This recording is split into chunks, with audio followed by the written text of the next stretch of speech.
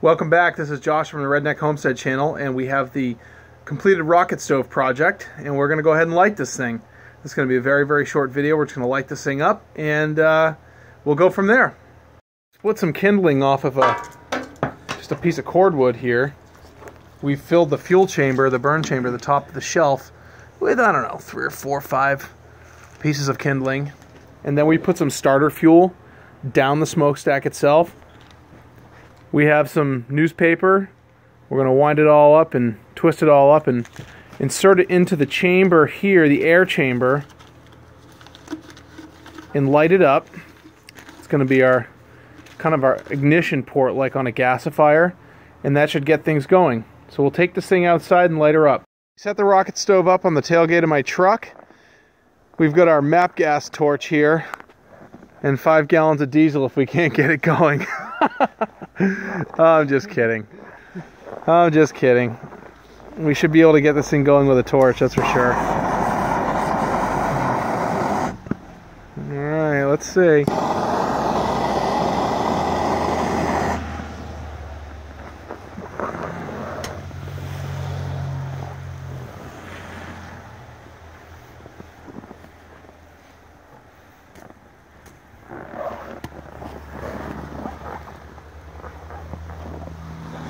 Flame's not all the way in there yet, but it's getting there.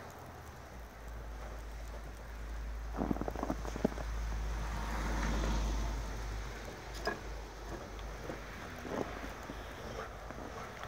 can see that flame getting sucked in there, which is kind of cool.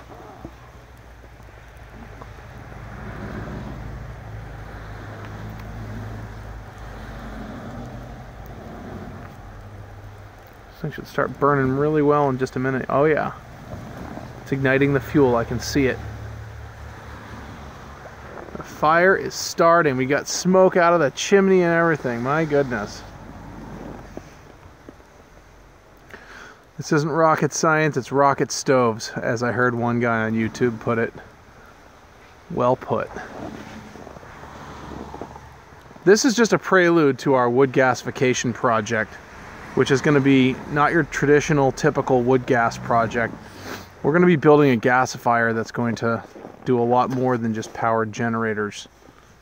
And I think we're going to spend some time in the shop designing and building at least a couple of prototypes before we get it dialed in. So it looks like we got this thing going. It's not really kicking butt yet. It should be soon though.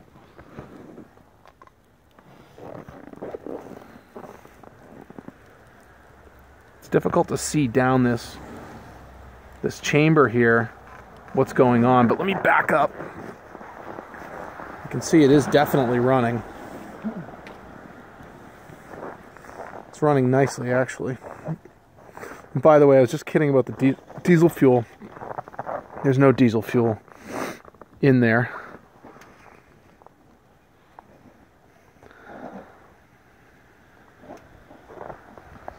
This thing's moving.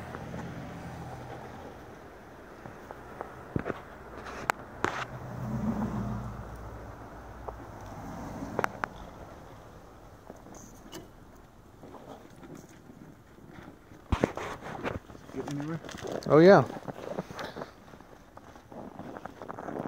It's definitely still lit. Alright, I had to give it a little tiny bit of help.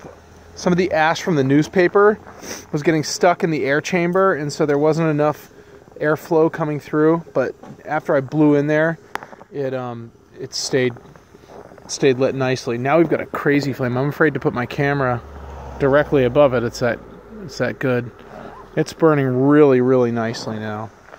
We don't have a lot of fuel in there, but what we do have is burning. The flame is coming right off the top, and this is going really well. This is very nice. My objective, as I've mentioned many times, is to be completely independent, 100% independent of all public utilities, all public systems. I don't want any need for the natural gas company, the electric company.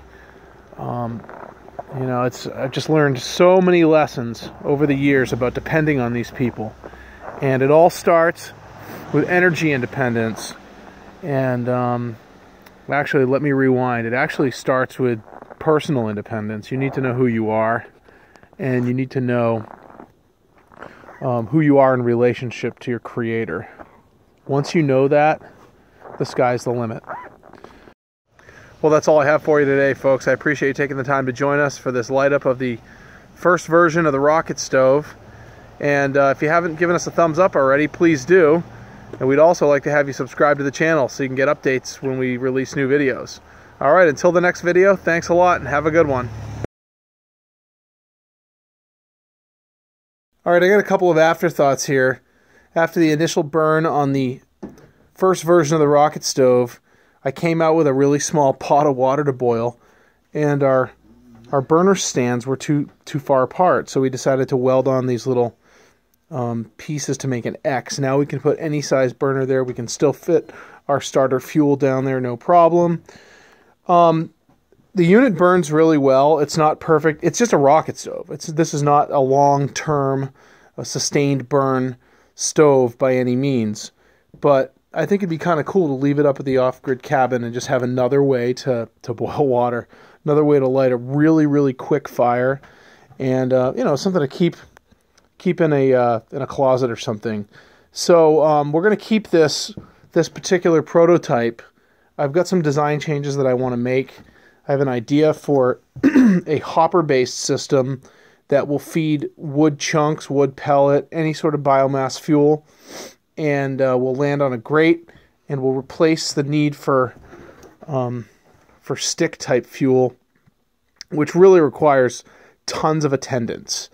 And so that's it. That's the final takeaways from the first burn. And this thing's ready to go up north and just hang out and get ready to make us some more coffee.